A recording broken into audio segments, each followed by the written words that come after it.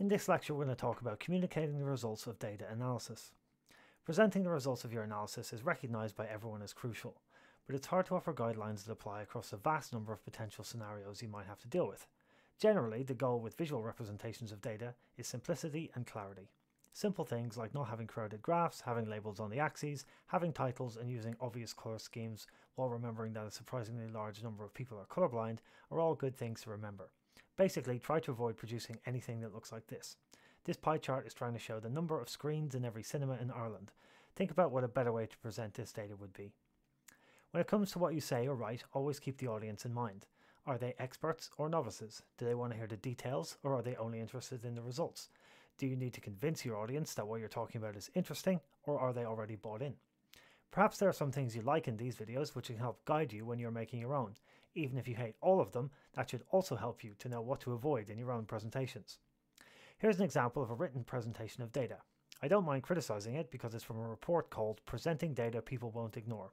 And I think this is a superficially clean-looking page of a report that has at least 3 glaring flaws. The first, in my opinion, is the image. Why is the image of the man on the iPad there? What is the purpose of it? What is it adding to the document?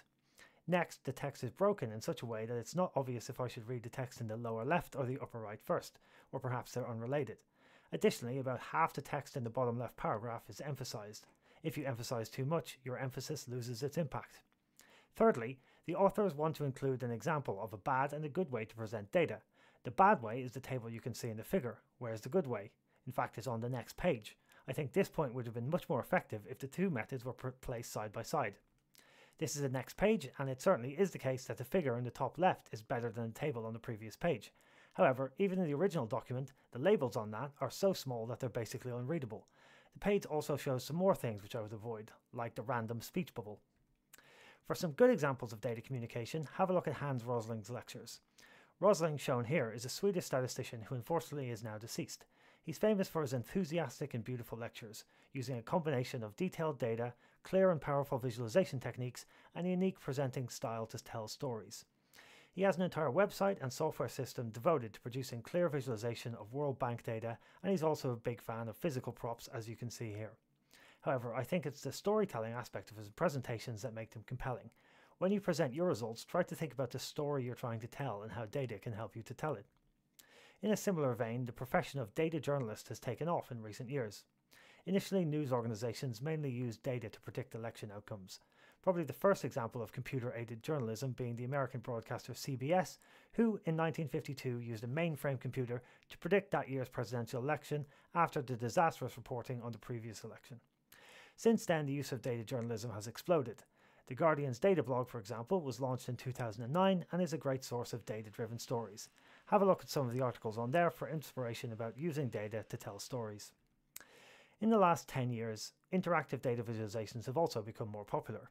These can really help engage users with the data themselves and let them get a feel for what's going on in a way that just reading or listening can't achieve. There's a delicate balance here between having too little interactivity and too much. The classic example of maybe too little interaction is a supposedly interactive map where clicking on a country just tells you the name of the country and some statistic. Is that really interactive? The other extreme is assuming the user knows anything about statistics and providing a huge number of analysis options that require some expertise to use properly. Once again, Hans Rosling's work stands out as a beautiful example of interactive data visualization. Have a look at the tools on Gapminder or the Dollar Street project on the same website. In my opinion, the way to learn to present data effectively is to first learn what not to do from people who do it badly and scour your own work for bad examples. Then, watch and read good data-driven presentations from people who already do it well and copy what you think works. And finally, practice makes perfect. Whenever you get the opportunity to present, take it.